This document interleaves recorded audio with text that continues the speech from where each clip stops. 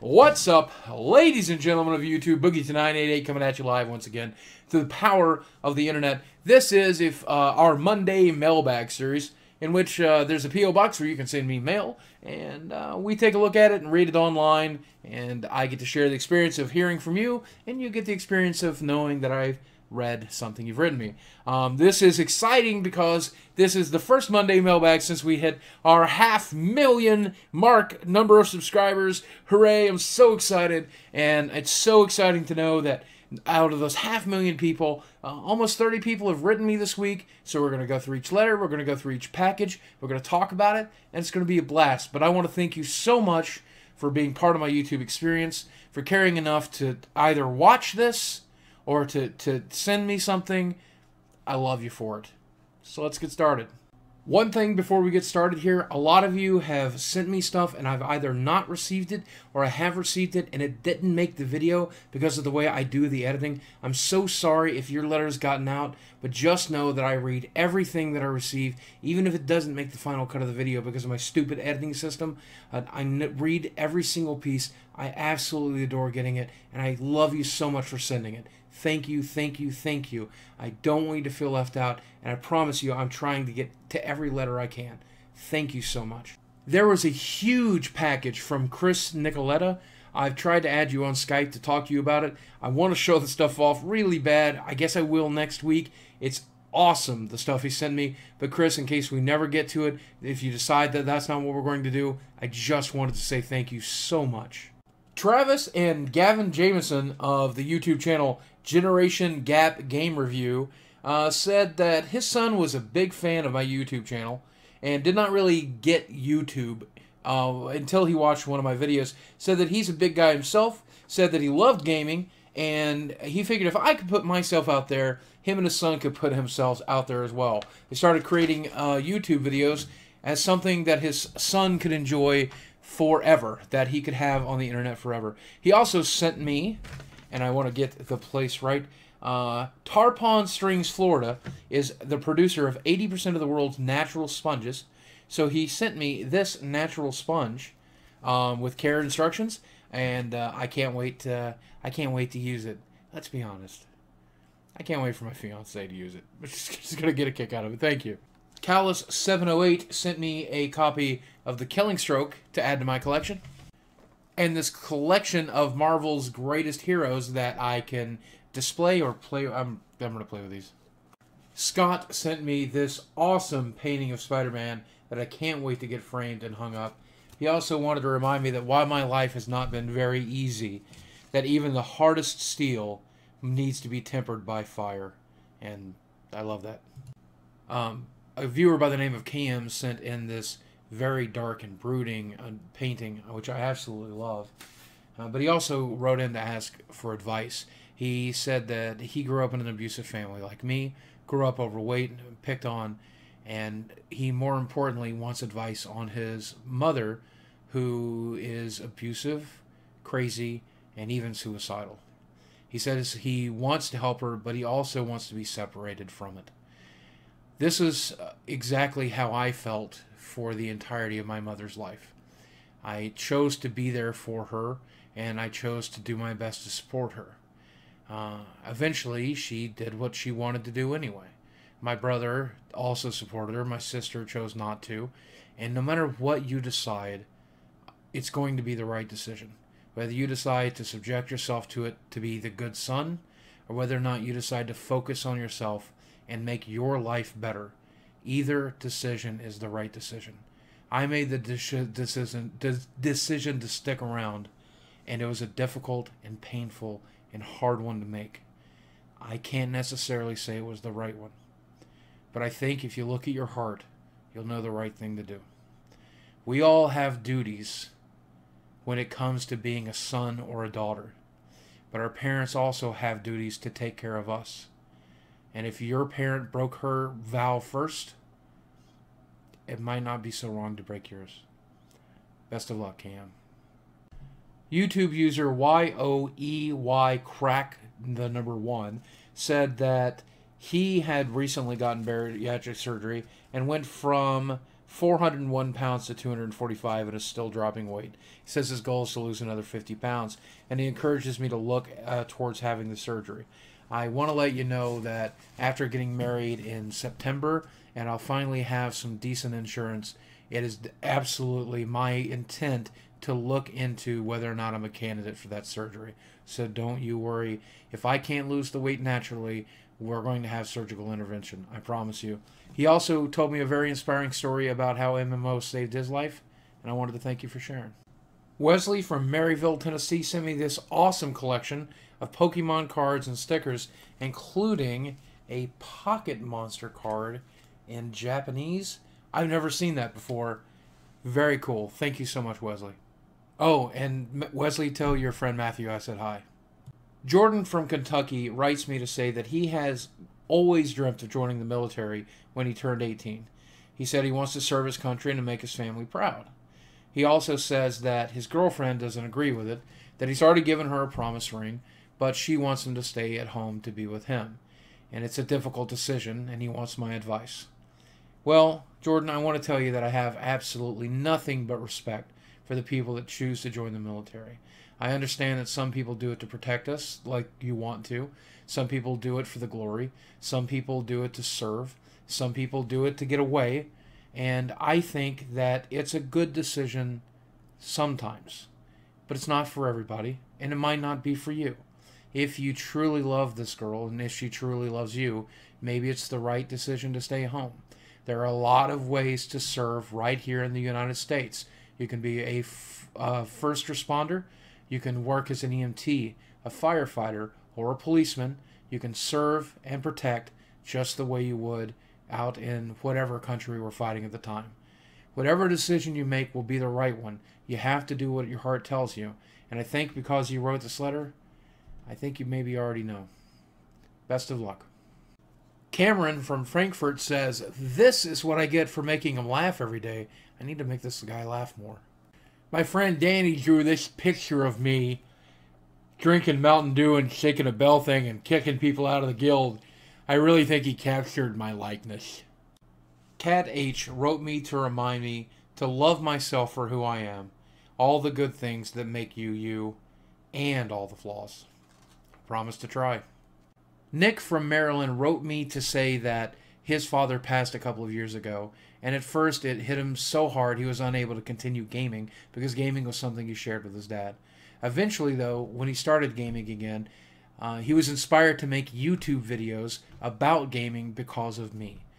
He says every time he uploads a video, he thinks about his dad, and that makes him feel really awesome. I think that's great because they say you die 2 deaths. One, when your body stops functioning, and a second time when you're forgotten about and nobody ever says your name again or something to that effect. I think as long as you're keeping his spirit alive in your head and your heart, I think that's beautiful. And I'm so glad that YouTube gives you that opportunity. Matt T. from Amarillo, Texas gave me this flattened and lengthened quarter with Spiderman imprinted on it. He says that I remind him a lot of Spider-Man, which is awesome to me because Spider-Man's my favorite hero. In fact, I really do think I kind of try to act like Spider-Man from time to time. Robert sent me this awesome drawing of Skinny Boogie, or maybe it's Skinny Francis, playing a little bit of magic. He also said that I've inspired him to come out to his parents. And I'm so happy for you, Robert, that you are capable of accepting who you are, loving yourself enough, and giving your parents a chance to love you too. I'm proud of you. A 17-year-old from London who wants to remain anonymous wrote me to say that he's dealing with a lot of negative emotions after a very bad heartbreak. He said that since I had dealt with it, he wondered how I got over it. Well, to be honest with you, it's difficult. Sometimes when you get hurt really bad, you never really get over it. It's just something you learn to live with. And that's what you really have to do. You have to learn to live with it. You have to make room in your heart and in your life for that pain, but also make room for good things as well. Keep pushing, keep trying to enjoy new experiences, find things that you love doing, and find someone who you will love and will love you for it.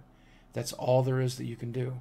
That pain will fade given time, but you can't give up while you're waiting for that to happen. Best of luck. James from the UK sent me a complete collection of UK coins, which is very cool, and I'm very grateful to have it. He also said that he, like me, has had a lot of trouble connecting with people. He says he has a lot of social anxiety, and he has problems making a genuine connection for a variety of reasons I'm going to leave private. He says he's even developed a drinking problem because of it. James, not only did I have this problem, but I did find a solution that worked for me. Even though a lot of people were difficult to deal with or just not my kind of person, I would routinely try to find a piece of common ground or something interesting about that person. And even though they might not be as smart as me or as fun as me or as interested in the same things I am, we could find common ground. Maybe it was a love of a song, maybe it was a love of music, maybe it was a love of life, maybe it was just a movie we saw or a book that we'd both read. But I tried to make conversation that way. And sure, most of the people that I met that way weren't my best friends, but they had friends too. And I networked and I networked and I networked until I have a huge group of people who I genuinely love surrounding me at all times. I highly recommend you do the same thing. He also sent me this awesome dragon head for Francis to fight. You son of a bitch. Curtis from Taft, California wrote me a beautiful letter. One that I'm still trying to process, but I just wanted to start talking about it while I could. He talks about his faith in God, which is beautiful to hear. He talks about an experience in his life where he made the decision to live it the way he wanted to. He talks about his struggle with his family. He talks about some amazing stuff. But the thing that really touched me the most is he referred to me as a healer. And he said that when I help someone in this life make a better decision for themselves, that they go on to do better things for the people around them. And he made me realize that in this moment of time, when you and I are talking today, if some of the advice I've given other people or some of the advice I've given you allows you to live a better, healthier, happier life, you're going to allow the people around you to live a better and healthier life. And I think that's really beautiful. He reminded me that the Francis videos are funny, but the real work is in doing these Monday mailbags and responding to people and to being there for you. And Curtis, I thank you for that reminder. I really do. I'm glad to see that you're doing the same thing in your life as well. And while we may we'll have to agree to disagree on the whole God thing, I'm glad that you found something you truly love. By the way, this is Curtis, and he kicks much ass. He also sent me something I'm so glad to add to my hoarding collection. These film reels from I don't know if you can see it, from The Hobbit. So cool. Thanks, dude. Joel Moore from the UK wrote me to say that he found my videos very inspiring. He said that he wanted to write me after seeing my Draw My Life video. He says that I know that your mother hit you and you lost your father in similar circumstances as I did. So I know what you went through, and I'm sorry. The memories of those beatings will never leave me, but after all is said and done, she was my mother, and that will never change. Truer words, my friend, never been spoken. Shane wrote me an awesome letter that I'm going to keep private. This is Shane and his wife. Wonderful pictures, and I really enjoyed going through these. He also sent me something I had never seen before in my life. Check this out. An EverQuest miniature. That's cool. Matthew Slade wrote me tonight and with a very passionate letter. He's the founder of Turpentine Valley Entertainment, and he sent me this DVD of his work. Now, I haven't watched it yet, but I'm going to ask you a favor. His letter was so passionate. He is a YouTube user SLADY01. Again, his series is On the Hunt For. Episodes 1 through 9 are available on YouTube. He says he spent a ridiculous amount of money, time, and production value getting this together and on YouTube. Let's all watch it together this week, shall we? And maybe it'll be good. Matthew, I haven't seen it yet, and I'm giving you the best plug I can. So here's to hoping you're good. And the most creative letter of the week comes from my friend John, who sent me this nerd test to take to see exactly how nerdy I am. And he even gave me the answer key on the back, which top rate is a boogie. So I'm going to take this, watch my Twitter for my score. And of course, we've got postcards. This one from the Bone comic book. This one from Amarillo, Texas. This one from Manchester. This one from Northern Ireland. That's my best Irish accent. This one from Tampa, Florida. This one from Huntington, West Virginia. This one's a Call of Duty one. Sent in by Elliot. And this one from Tarpon Springs, Florida. That's where we got that cool sponge from. Well, that's going to do it for this Monday mailbag. I am exhausted. I'm sorry if I wasn't as enthusiastic as I normally am during these. I'm just absolutely exhausted, and I think I'm coming down with a bit of a summer cold. A lot of my friends were suffering at our my fiance's birthday party tonight. I just want to thank you so much for taking the time to write me, for taking the time to watch my videos, and for being one of the 500,000 people who are watching my stuff. Thank you so much for being there for me.